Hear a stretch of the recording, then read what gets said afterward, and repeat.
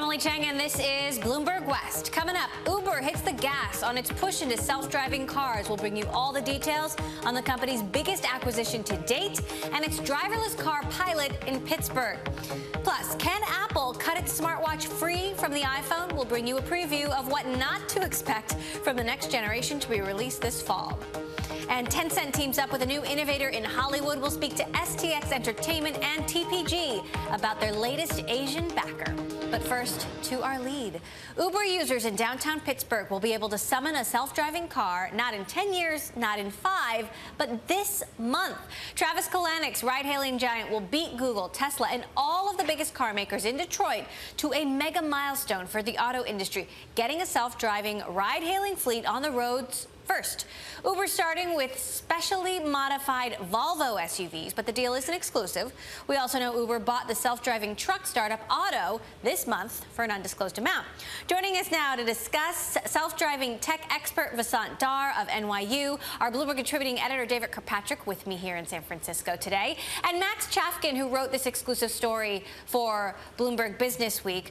Max, we're also learning that a judge has denied Uber's settlement with California drivers. This was that $100 million settlement in the 3-year-old lawsuit over whether or not drivers should be treated as employees or independent contractors. And it looks like even though Uber lost the settlement, it's actually good for Uber. Can you explain what this means?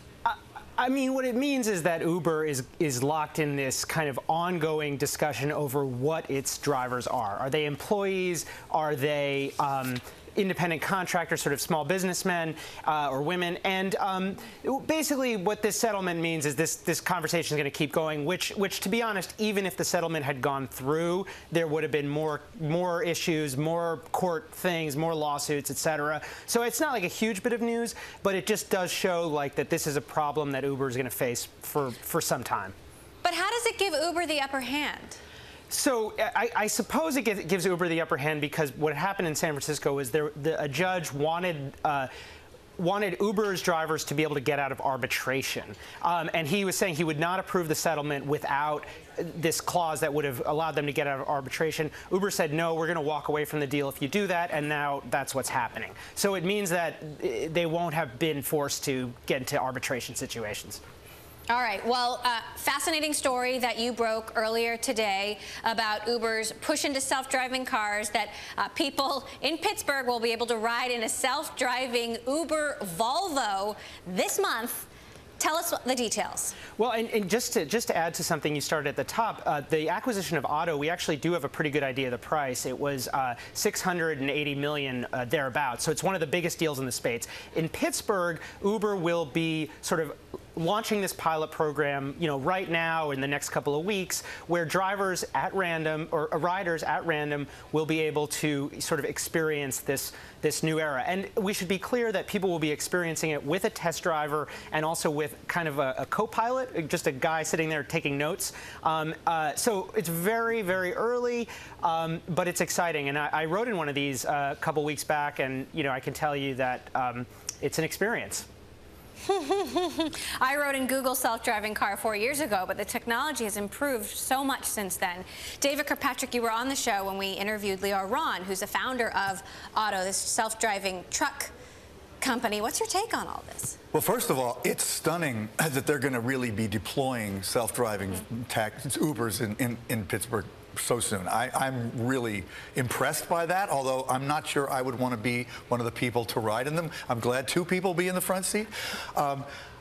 It's interesting, Uber has put all this money into its Pittsburgh labs, where they hired all these people away from Carnegie Mellon. It kind of feels to me like they may be disappointed with the outcome of that, and that's why they felt they had to buy Otto with all of its Google expertise that sort of it took away into Otto. I think it looks like, from the way they're describing it, that Otto will be sort of the center of gravity of Uber's self-driving technology efforts, which might be a negative for those people that are all the way in Pittsburgh. Or maybe they're salvaging their, self-respect by deploying cars in their hometown. I don't know. Vasant, you specifically researched decision-making by humans versus machines. Are we really ready to let robots take the wheel, and are robots really ready for the challenge? Emily, this is really all about trust. It's all about establishing trust. And, I've written about this extensively, namely, when should we trust machines with decisions? And this is really a bold move by Uber, because what they're really doing is they're going out of sort of the simulation mode and putting this out there into the real world. And that's the only way really to establish trust with consumers, and even more importantly, trust with regulators who really need to be convinced that this thing works and it's better for society and it doesn't impose huge risks on individuals. And there's only one way to do it, which is to put it out there. And this is absolutely brilliant because it puts them in a position where they're gathering really valuable data that others don't have. So it gives them sort of that first mover advantage of gathering data from vehicles operating in the real world. And that's different. And they need to do that in order to establish trust, which is key to these kinds of systems. Max, how will this actually work? Do users opt in to wanting to be picked up by a self-driving car, or does one just show up? As I understand it, you opt in, and then you just sort of use the platform normally, and it's like being caller number 100 or whatever on the radio station. You just get a little alert that says, oh, by the way, you're going to be in a self-driving car. Hope you don't have a lot of luggage, because these self-driving cars have giant computers in the trunk. So there's some sort of practical considerations as well. The passenger number is limited, of course, because of the driver and the co-pilot. One thing that's really interesting about this this Uber self-driving thing is the data angle, which is that Uber has driven many hundreds of millions, I guess billions of miles. And so what they're saying is that they may be able to use the data that their human drivers are collecting to sort of train the robots, which is kind of an exciting thing for, people who are deep in the space. Yeah, and that's key, by the way, because in the real world, you get these things called edge cases that people in AI refer to as edge cases. Other people refer to them as maybe Rumsfeldian unknowns. So, you just have to have these machines experience as much of that as possible, and that's only possible when they drive in the real world.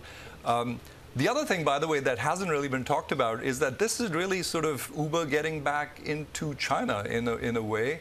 Because Volvo is really owned by Geely, and so this is sort of an indirect way of getting back into the Chinese scene, so to speak. Interesting point there, this on the back of them selling their China business to their biggest rival in China, Didi.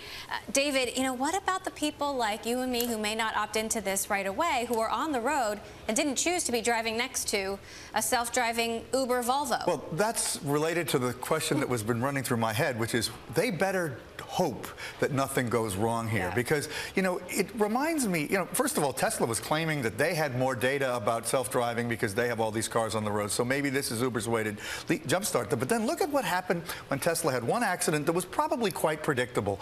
But these very I would say overly valued companies, whether they're public or private, they almost have this extraordinary pressure to prove that they can do these things, and that means they're in a very perilous position if they go wrong. And I think it's pretty dicey to be doing this so early. I mean, from everything I hear, they're not going to get those two people out of the front seat anytime soon, and if they did, they might be inviting disaster. Right, and accidents will happen, if rarely. Obviously, we'll continue to follow this. Will be interesting to watch competitors like Tesla and Google, what their next move will be. David Kirkpatrick, our Bloomberg contributing editor, you are sticking with me. Vasant Dar of NYU, thank you. And Bloomberg Business Week's Max Chafkin, who wrote this story. It is a great read. Check it out in Business Week. Staying now with Uber, Techstars co-founder David Cohen was one of the company's earliest backers, an angel investor before the company even had any cars on the road. Bloomberg's Carolyn Hyde sat down with Cohen in Berlin and asked what he was thinking when he bet on the company way back then. It was not a hot deal when I invested in it. Ryan Graves, who I met early on as a first employee, was mentoring at Techstars, and it wasn't hard to get into. They didn't have any cars on the road. It was just an idea, right, like any other, but you're excited again by the people and the vision that they have. Didn't seem any better than any other of the many investments I've made the day that I made it, so just, fortunate to be involved. You can catch the full interview with Techstars co-founder David Cohen tomorrow on Bloomberg West. Up next, Apple's next step for the watch hits a snag. We'll dig into what's holding up the latest developments ahead of the company's major product event next month. This is Bloomberg.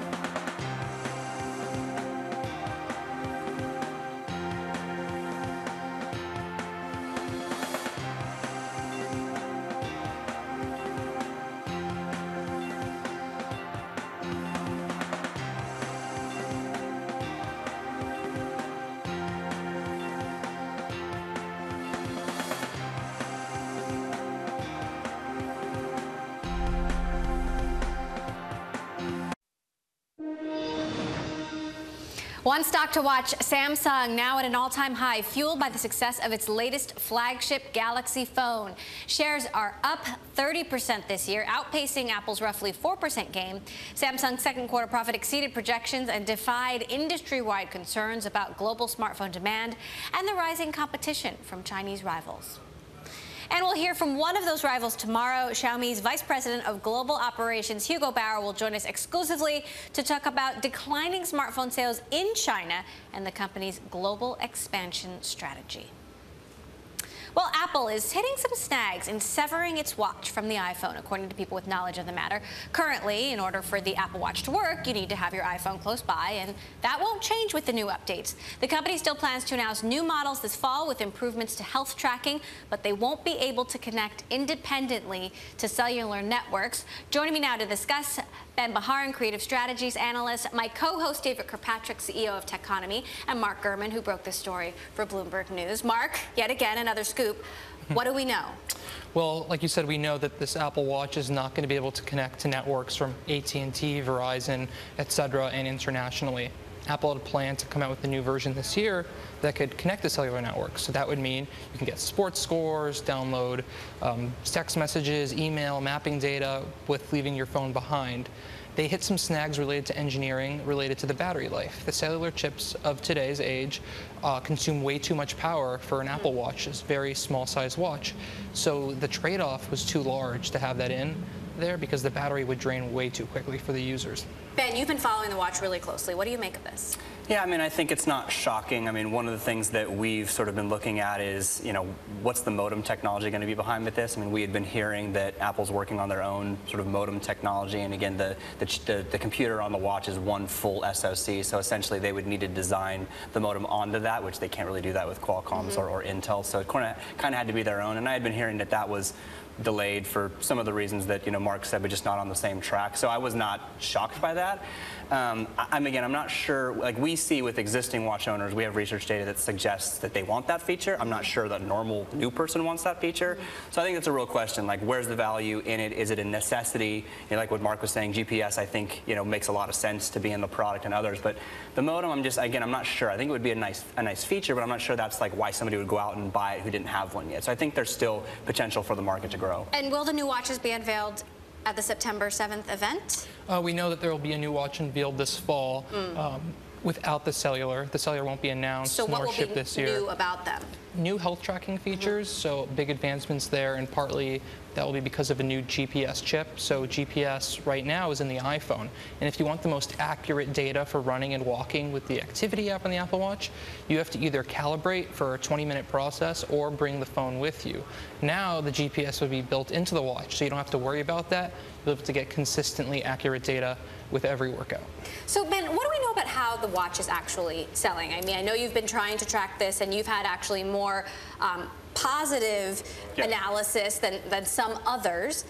How are the watches selling, and will people buy new ones? I mean, I think it's interesting because they're waiting to the fall, right, to update this product. It's been on the market for over a year versus if they'd have done some refresh in the spring, I think we could have seen more optimistic sales going into momentum of this year. But it's clearly a holiday buying cycle. I mean, I think if you just look back at this category in general, but particularly like watches and what Apple Watch did last Q4, I mean, clearly it's a holiday product. So it makes sense to do that refresh. But for me, I mean, again, this is all about can they grow sales to new customers, because obviously there's a lot of techies and early adopters who got into the market, but can they bring it to like normal people, right? And I think that's the question. So that'll be what price points do they get to, what models do they keep in market, which ones do they recycle, which do they up fresh, do they do much on design? I mean, these are the things. But you know, again, we still see most of this being a fitness and health market. We're not seeing large sales for this go outside of either tech or fitness and health.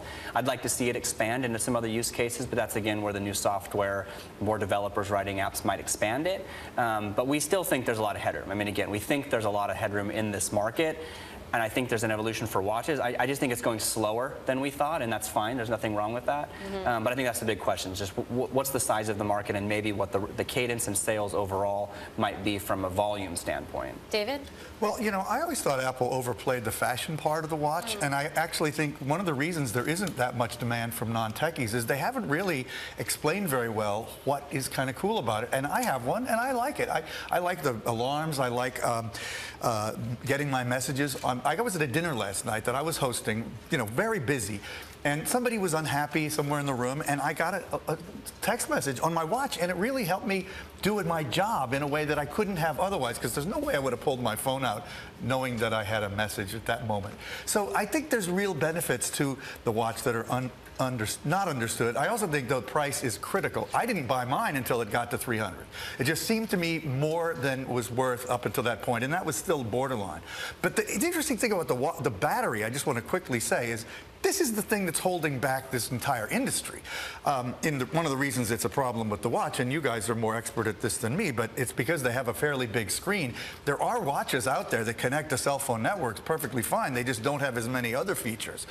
So it's Apple's desire to have it all at a time when battery technology is not moving forward quickly enough. And we talked about this on the air not long ago with Mark, that, it's the one thing that I keep finding disappointing about Apple and even his predictions of what the next iPhone is going to be. It's not going to really have dramatic improvements in battery life, which is the one feature that people really want. Right, but battery technology hasn't improved significantly in a century. But there are technologies to improve it. Like, I went to the launch of this new Huawei Honor phone the other day. They have amazing technologies built into their phone to extend the battery life and to help you manage the battery that I think will give some phones an advantage. Now, maybe Apple will incorporate that kind of stuff too, but it's desperately needed. Quick thought? Well, I guess, there's a couple things. On the watch side, it's positive. We continue to see existing customer satisfaction be high, which is what Tim Cook likes to measure the success of products on. That hasn't changed. We've seen that stay high. So I think that's positive. The battery and design stuff, we're in a different cycle in this industry. That's the bottom line. And I think that for us is just kind of the key things to keep observing. Okay, Ben Baharin of Creative Strategies, Mark Gurman, as always, thank you. David Kirkpatrick, Techonomy CEO, thank you all for joining us. Yes, see you in the flesh. More of Bloomberg West next. This is Bloomberg.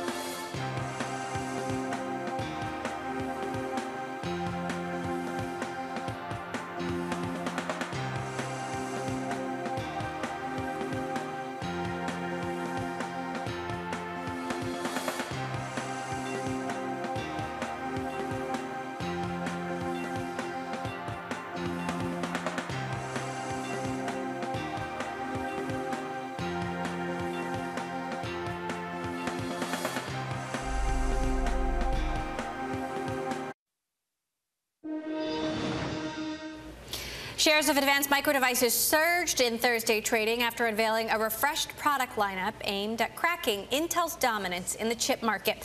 AMD has been struggling to regain lost market share from rival Intel. Our editor-at-large Corey Johnson sat down with AMD CEO Lisa Su to find out how the company plans to reverse the trend. I think the way to think about it is, Zen is a foundation for high-performance computing. We're very pleased with where it is. I think the key for us has been to hit our goals, and we're right on track with where we expect it to be. We have some more work to do before we go out into full production, but I would say from our standpoint and from our customers, we're really pleased with where we are. There's a notion that we've hit peak PC, that PCs will never sell as well as they did about 3 or 4 years ago. Here you are entering into a market that, as you mentioned, will have many outputs, but whether it's in servers or in PCs. But how do you see the PC market that is shrinking, not growing?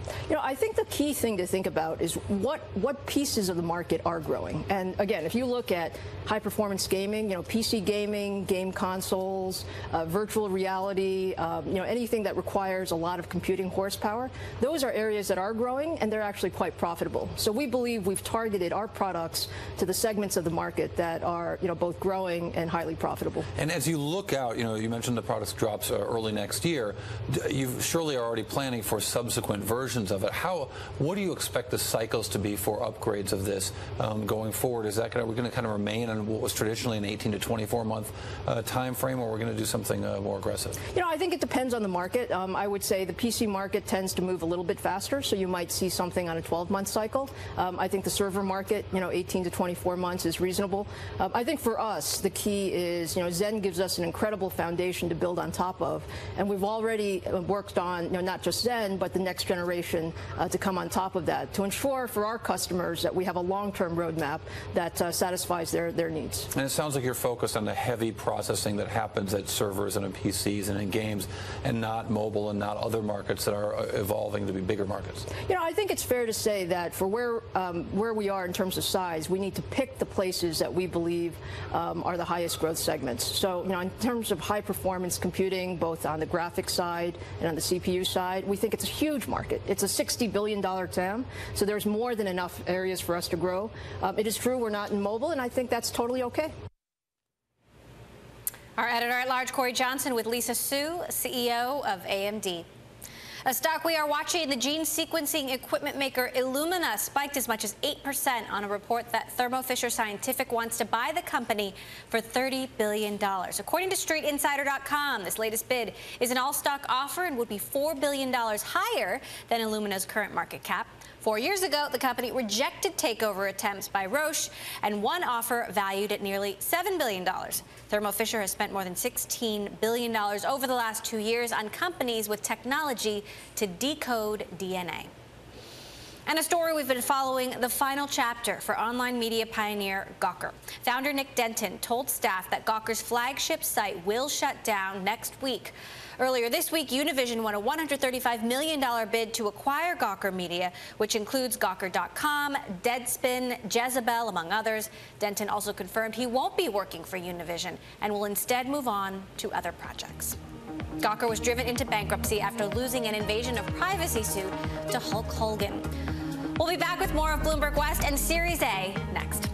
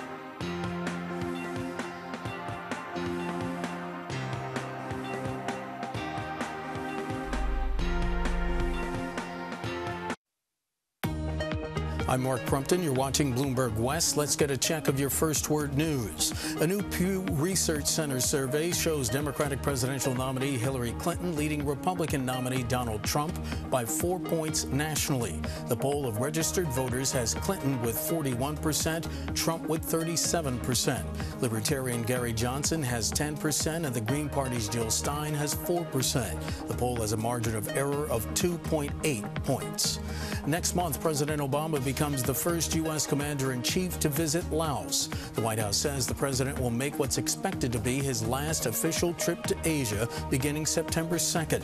He'll participate in the G20 summit in China, meet privately with President Xi Jinping, and attend a pair of regional conferences while in Laos.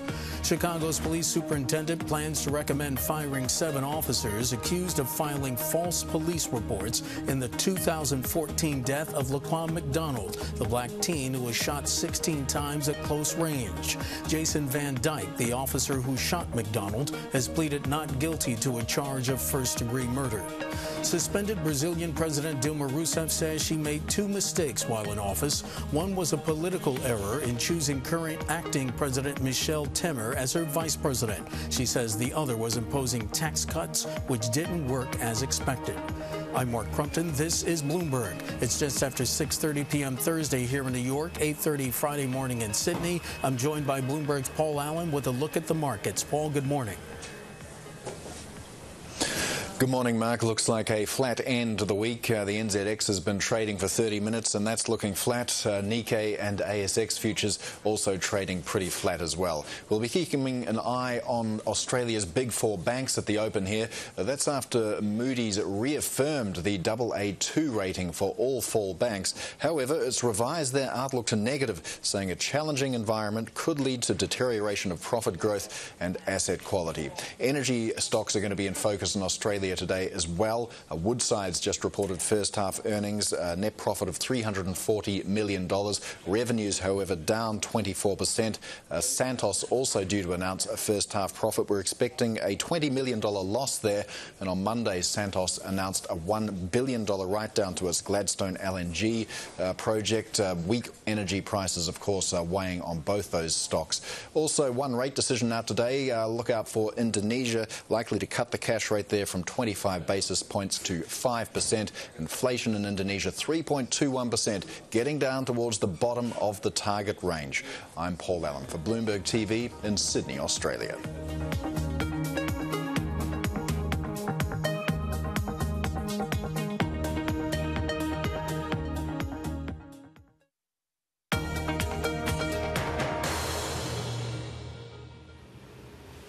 This is Bloomberg West. I'm Emily Chang. It is time for Series A, our weekly roundtable on investing. And this week, we're focused on funding disruption across the media industry. We've already seen now established players like Netflix and Amazon Studios bring TV into the on-demand era.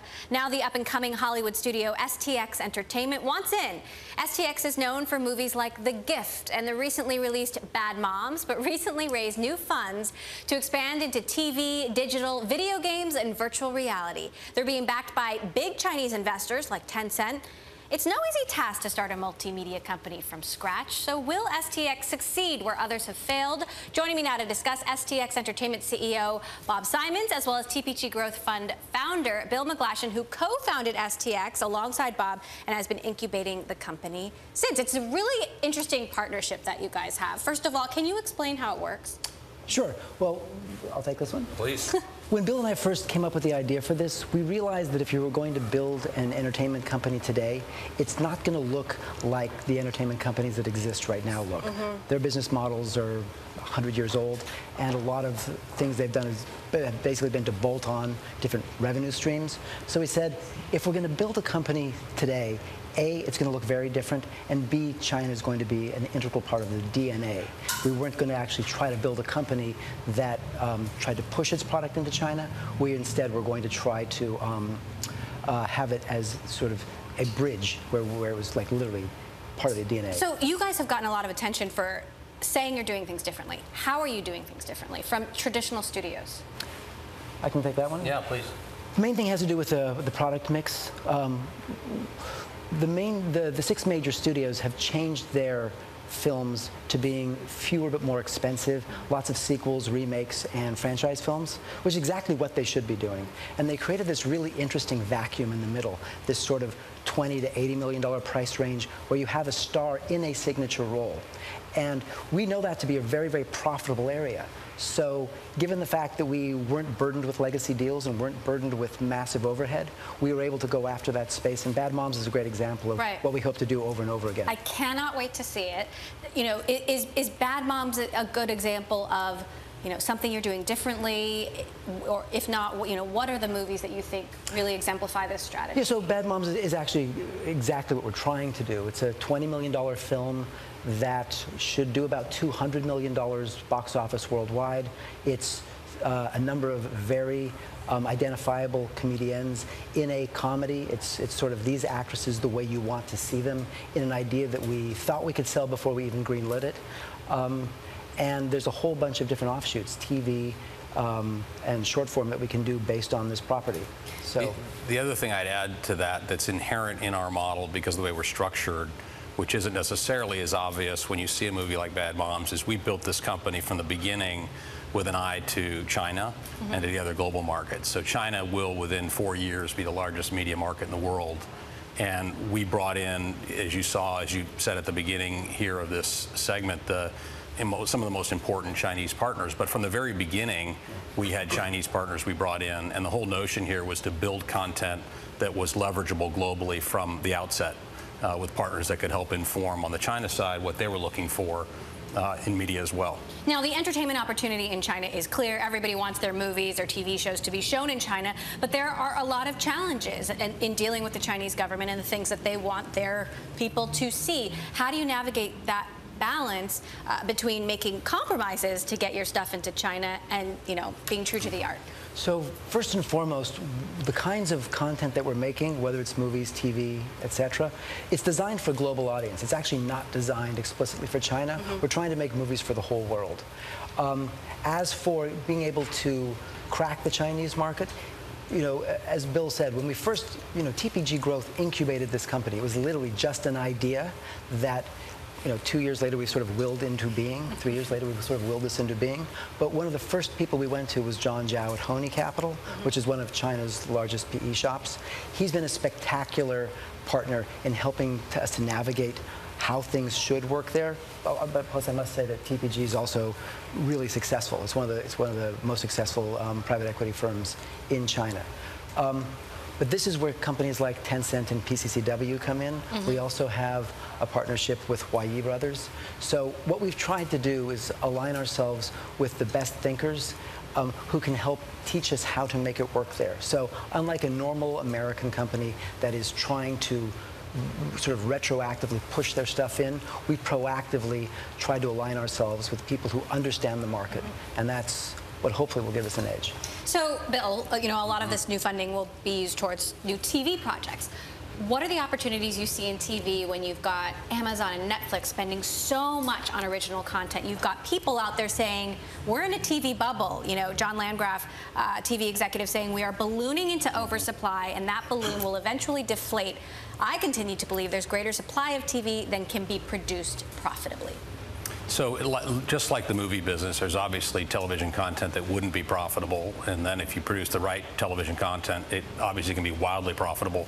What Hulu, Amazon, Netflix are doing, the doubling in investment they've made between last year and this year in original content, speaks to the fact that the way we consume TV is completely different. You know, when we grew up, it was a linear broadcasting modality. The only thing left that's linear is sports. People will actually, you know, sign on to their television to watch a game, a sporting event. But the rest of content and television is a different form of media, and the lines have really blurred. You see artists that are A-list artists now doing television. An individual episode of Game of Thrones at $10 to $12 million costs what a movie costs. And the quality of it is like that of a movie. You no longer have television as sort of the runt of the litter, with Hollywood blockbusters being the high quality form of the art. So the whole way it's consumed has changed. The availability of 1 billion new screens for consumption of that content, with China and India having and other emerging markets having shown up, makes for a fascinating landscape to invest in television content. But again, it still has to be good content. So if you throw lousy production out there, it won't succeed. So Bob, what kind of TV do you want to do? What kind of TV do you want to do differently? So it's a great question, because what is TV is really what we're grappling with. It used to be movies were 90 minutes. If you're telling a story and it's 90 minutes, it's probably going to be a movie. If you're going to tell a story and it's 22 minutes, it was probably going to be TV. But now you're going to do 2 minutes on Facebook or 6 seconds on Snapchat. Ultimately, if you can, what we're trying to do is essentially aggregate the world's best storytellers and biggest movie star brands, who are all incredibly interested in trying to tell stories across all of these different platforms. We're trying to create this sort of frictionless creative experience where they can tell their stories across all these different platforms and figure out kind of which is the best way to go. But where we are right now is all these lines are completely blurring. So the kinds of TV we're doing are just like our movies. They're star-driven, stars in signature roles. But I think there's going to be a lot more overlapping and a lot more breaking down of those barriers than have been certainly in the last 3 or 4 years. All right, Bob Simon, CEO of STX, Bill McGlashan of TPG. We're going to continue this conversation after a quick break. Thank you both. Absolutely. This is Bloomberg.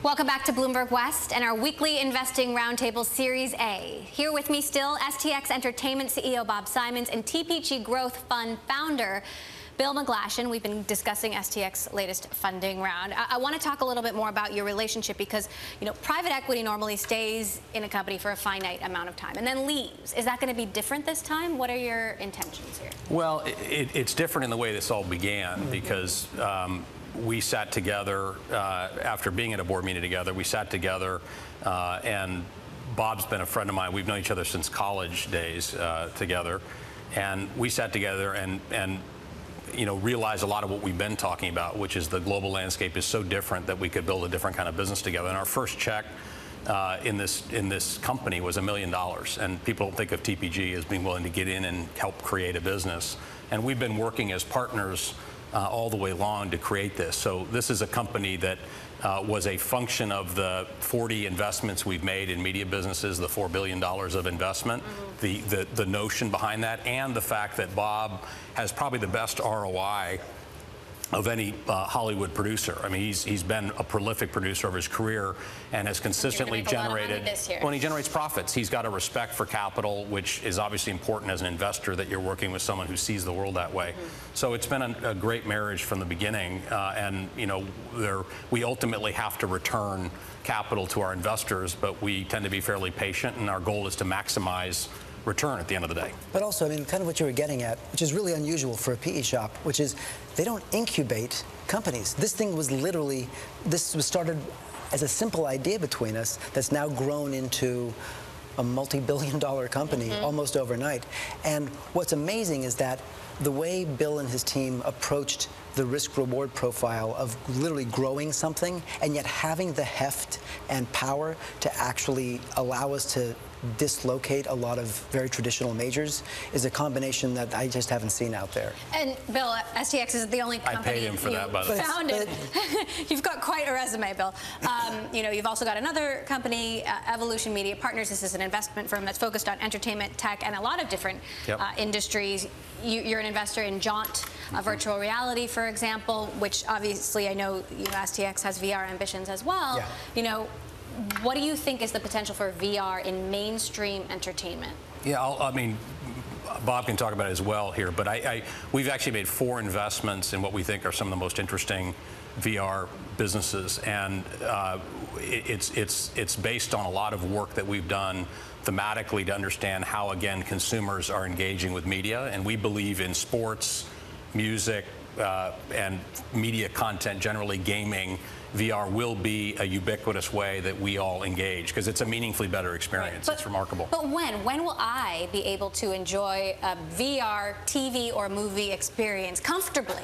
So basically starting about now, I mean, look, at STX, we're not technology people. We don't know who's going to win.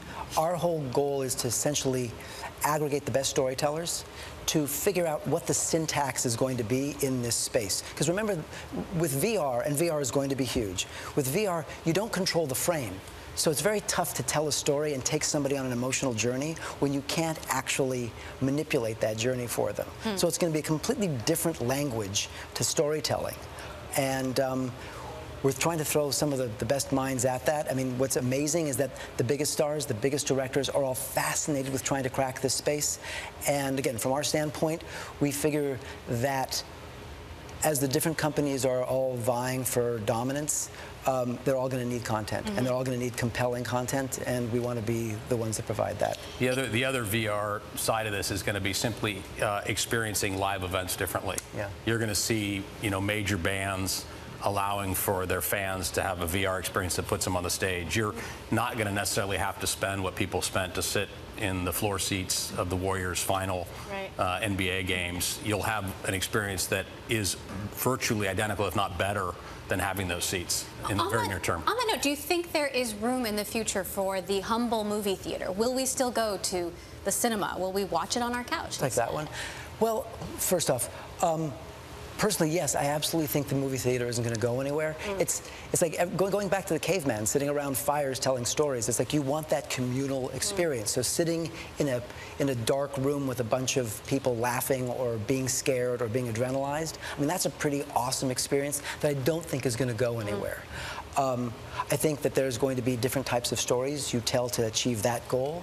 So, you know, being able to watch something on TV or in your own living room, or even on a mobile phone. I mean, you know, it's really interesting that both demographically and culturally, people access stories differently. So in China, it's actually very normal to watch a 90-minute movie on your phone. Same thing in India. That's not normal for us yet.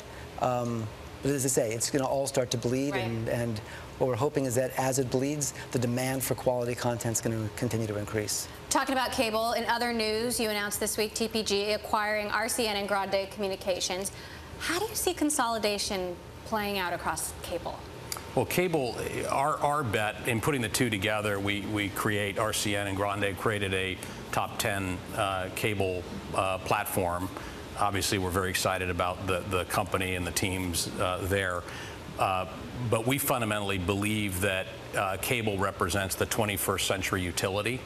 everything we've been talking about, the way people consume content, the ubiquity of content, all the exciting new developments that are taking place and the way we're all consuming them need that kind of infrastructure to allow it to exist. So it's no different than the infrastructure that was put into water distribution, basic utilities. Nowadays, this is fundamental. So what it means is these businesses are going to be doing quite well, in our view, going forward, as they realize the macro benefit driving that consumption pattern. Bob, do content creators need to keep one foot in distribution to make their models work? That's our model. I mean, other people will disagree. There's a lot of different points of view on that. From ours, we're absolutely convinced that being able to, if you're a great storyteller or you have a big brand as a star, being able to control and be involved with the content from inception all the way to delivery is the key. You're never handing it off. And for us, yeah, distribution is essentially the way you go. And look, from our standpoint, it's how you create enterprise value. You know, it's a studio instead of a production company. Right. And that was from the very, very beginning what we wanted to do. Normally, when you make a piece of content, a movie, TV show, it makes money, it doesn't make money, and you capture that margin. What we're trying to build is a company with enterprise value, which is a very, very different thing. It hasn't actually been done in Hollywood in quite some time. Okay. Basically been a generation since a new studio of our scale has been created. Well, we are watching Bob Simons, STX CEO, Bill McGlashan of TPG. We're going to get some quick thoughts from you, closing thoughts after this quick break. This is Bloomberg.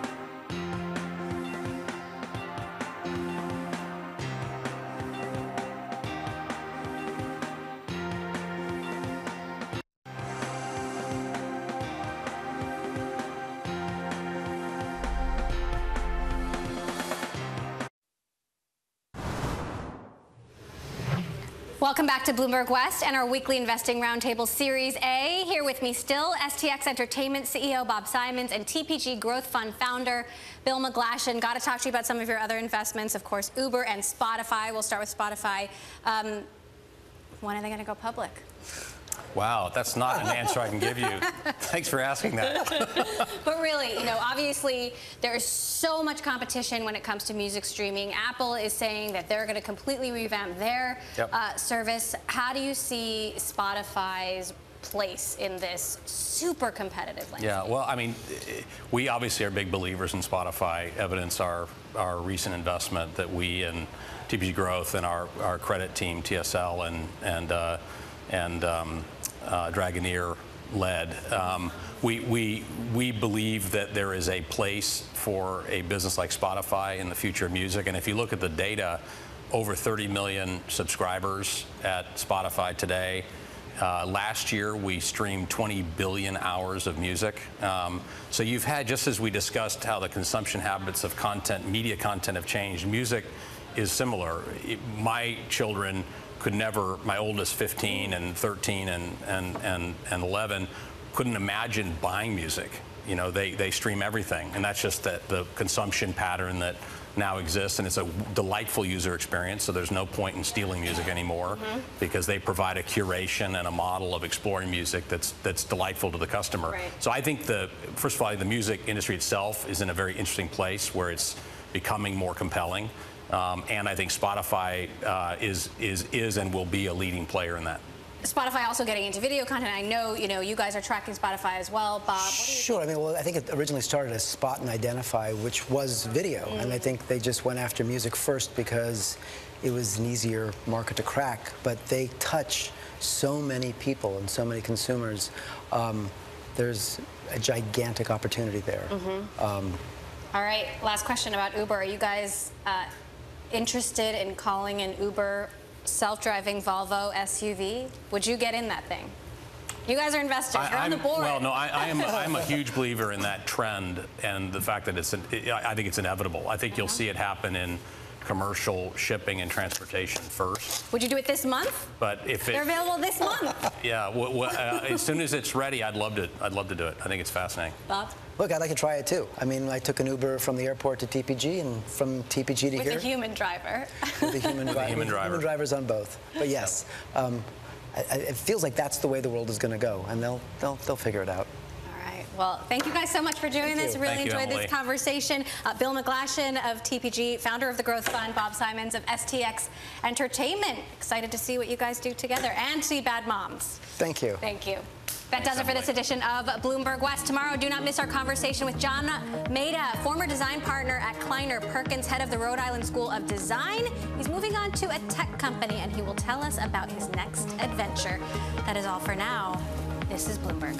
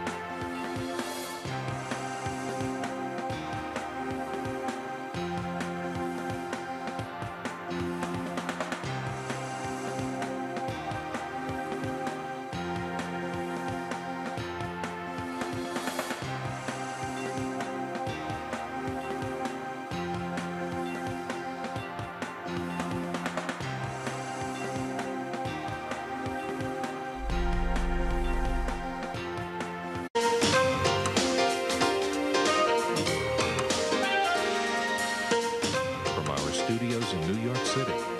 This is